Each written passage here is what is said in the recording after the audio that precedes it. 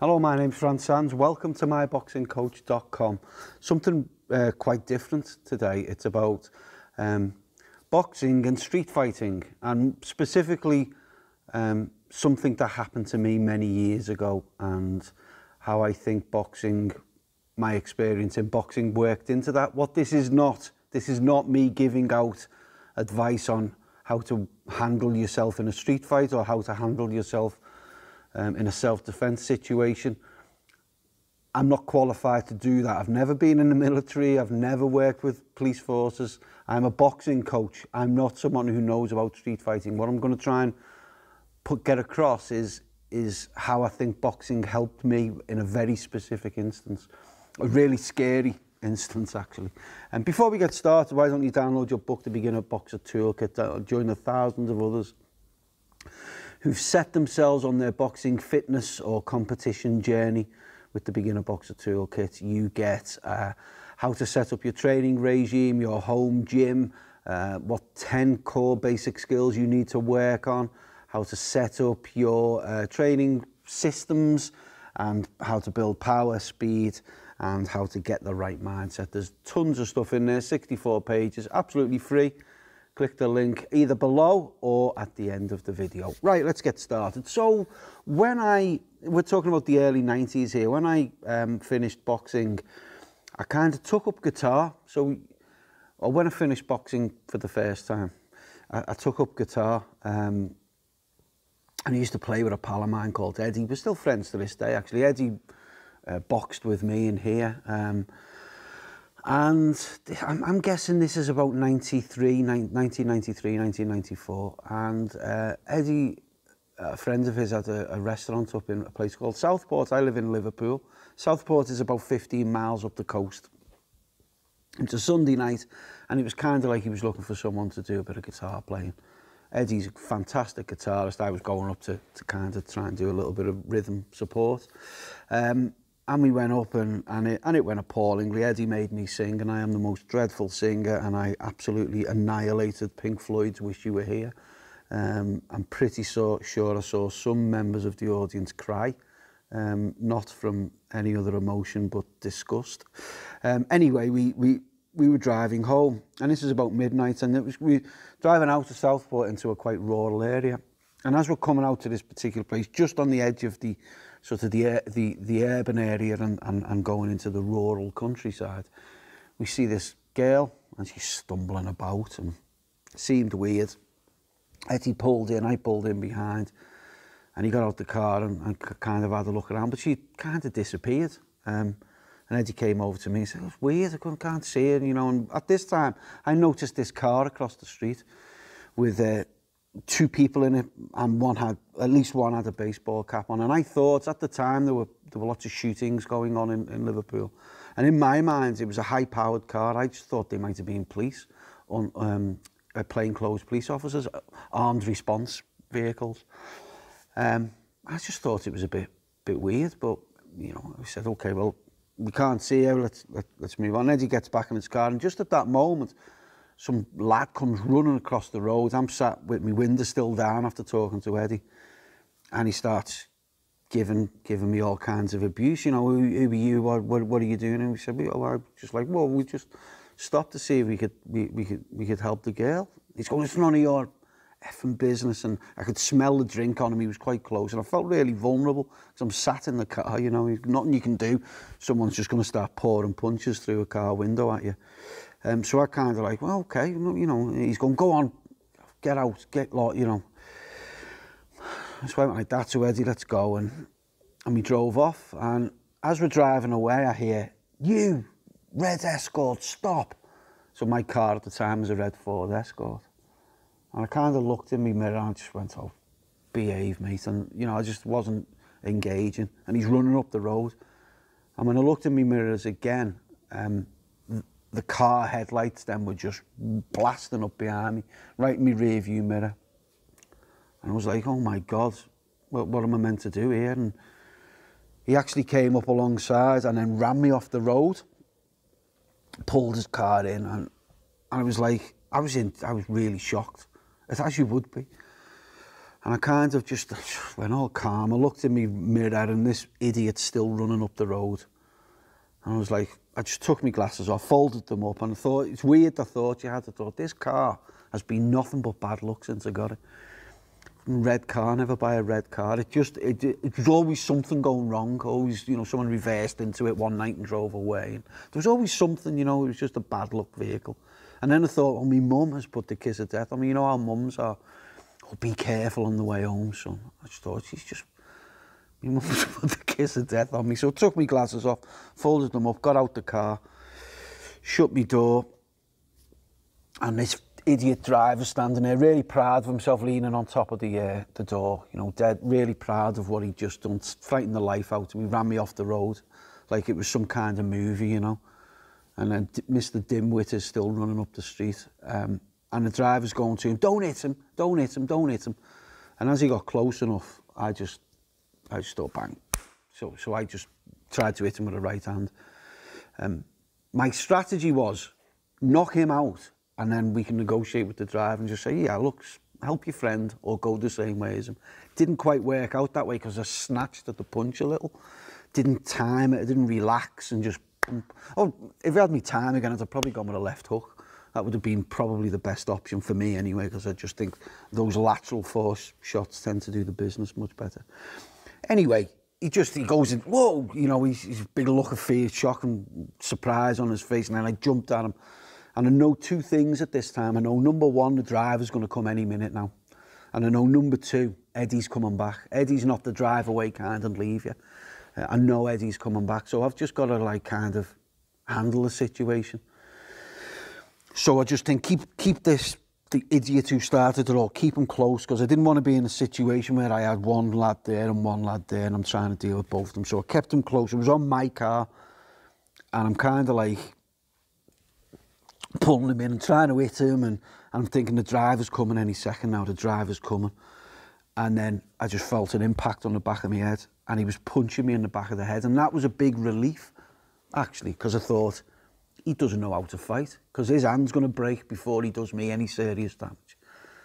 And there must have been 4 or 5 impacts to the back of my head. By this time, I'm kind of trying to get my fingers into the first lad's eyes. So keeping him close, I'm just trying to sort of really get my fingers in. And he's kind of squawking and squealing, and I'm just being really intense with what I'm doing. And these impacts are still going on, but I'm fine. I'm thinking, that's all right. He's an idiot. He doesn't know how to fight. And then the driver comes round the side then, and his leg came up, so he's trying to kick me in the head. And so I grabbed the other fella, the first fella, by the balls, and just squeezed as hard as I could, and he's really yelping now. The other guy throws his leg up, and I grab his leg and stand on my tiptoes. And then I hear screeching of tyres, slam. And Eddie's so frightened. Eddie thinks that I'm getting murdered. That's literally in his mind. As far as he's concerned, they're killing me. Because it was that serious, you know. This fella ran me off the road. It was like, who does that? You know, it's like mental. Just, and Eddie like slammed his car into their car, you know. I don't know, he just like, and he jumped out. So by the time I turned around and Eddie's standing there. So this idiot driver's bouncing on one leg with his leg over my shoulder. I've got the other one by the balls. And it was just the relief of seeing Eddie. You know, I just went to Eddie, grab him, sort him out.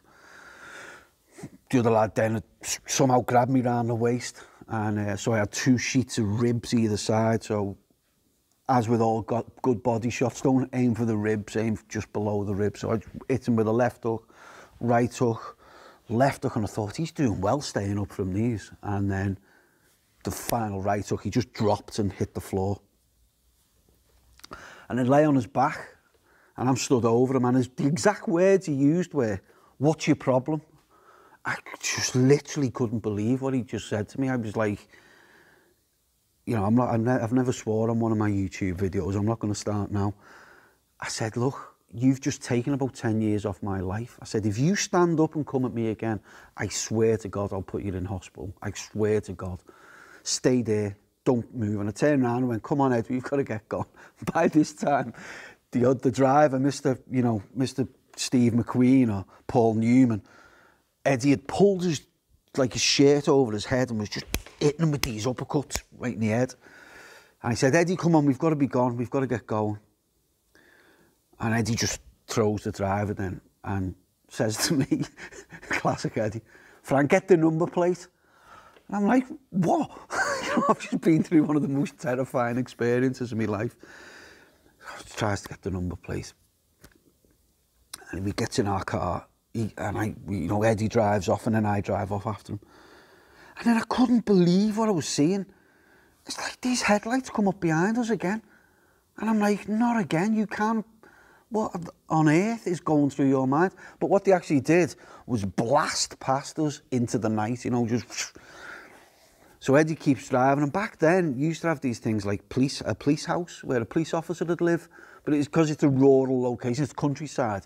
It's kind of like a house where the policeman lived, and you could call there at any time, and we knocked there, and Eddie wanted us to go there. I didn't have a phone, he didn't have a phone, mobile phones, none of that. It was just that he wanted to. Our view was that them lads could have gone and reported us to the police, and we'd have had police coming to us, and blah, blah, blah. And so we kind of went and spoke to the police officer, gave in a statement. And it was pretty terrifying. And I suppose how did boxing help me? Well, think about it from a technical point of view. Technically, the first interaction, I'd made my decision that these guys were going to hurt me. The first decision I made, I tried to throw that right hand and I got it wrong. I didn't time it. Right, if I've got a free shot at someone running towards me, he's got to go. He's got to be gone, and I didn't. So that, almost you could argue let me down. The only other bit of technical boxing that I used was at the end when I was hitting them with the body shots. I was picking the location of where I was sinking the shots in. No boxing coach ever taught me to stick my fingers in someone's eyes or grab someone by the balls. How can I do it? How am I meant to grab someone by the balls with them on? So none of that helped. So how did it help? Well, I think it was a calmness. I had the self-assurance that I had those skills and they were going to help me in some way. I was able to think clearly, about what was going on. I was able to build a plan really quickly. If Eddie wouldn't have been there, my plan would have probably been just keep punching and hope that the driver doesn't get a clean shot in at your head. Put the first guy away and really maximum destruction to sort of... But I knew Eddie was coming back. So my plan was manage the situation until Eddie gets here and everything will be fine. So I was able to build a plan and I was able to adjust that plan in subtle ways, as the driver sort of... as the first shot didn't work, my original plan, knock him out, speak to the driver, didn't quite work, change the plan, manage the situation till Eddie gets there, grab the leg on the shoulder, all of these little moments to just adjust what I was doing. I was fit and I was strong. I've no doubt that when that lad came across the road and he saw me, someone said to me last week, you look like a bookkeeper boxing coach. I don't even look like, I look like someone who makes the tea for a bookkeeper boxing coach. This is just, I look like a very easy target, and I'm pretty sure that lad thought, he was a typical bully.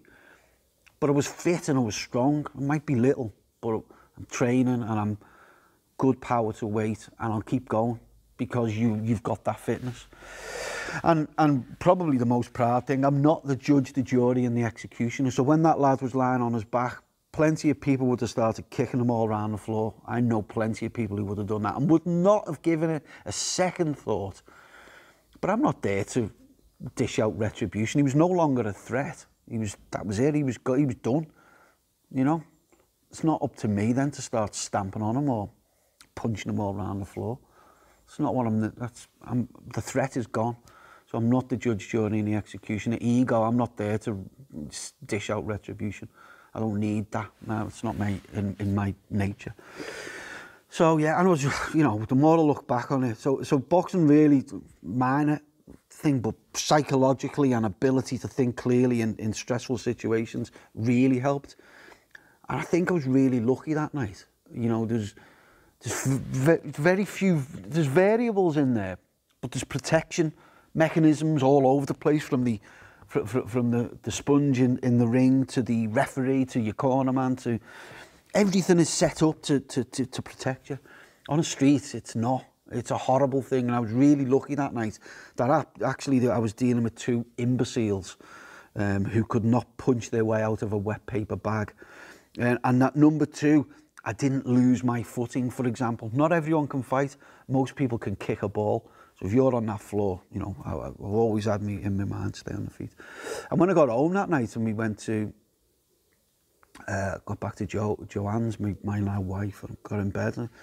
Got in bed about 2 o'clock and started shaking my whole body, and I shook for 5 hours. I had to go into the spare room, and I just went into shock. I think the overall thing of what could have happened. And I wasn't feeling upset, but my body was just shaking uncontrollably. It was really weird. And then that week I got a phone call off the police. I had to go to a police station and sat down opposite two detectives, and they said, okay, you know, he said, have you seen the state of the two guys? I'd explained everything that had gone on, and he believed me. And I said, well, what can I tell you? He said, they're in a mess, you know. I said, well, what are you going to do? You know, there's nothing, that's just one of them things, isn't it?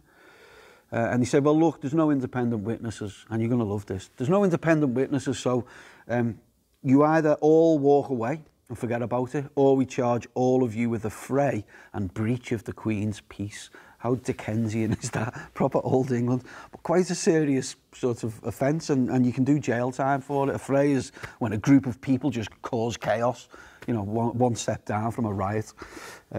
So that, yeah, a disturbance of the Queen's peace. But we all went our separate ways, and that was it. That's it.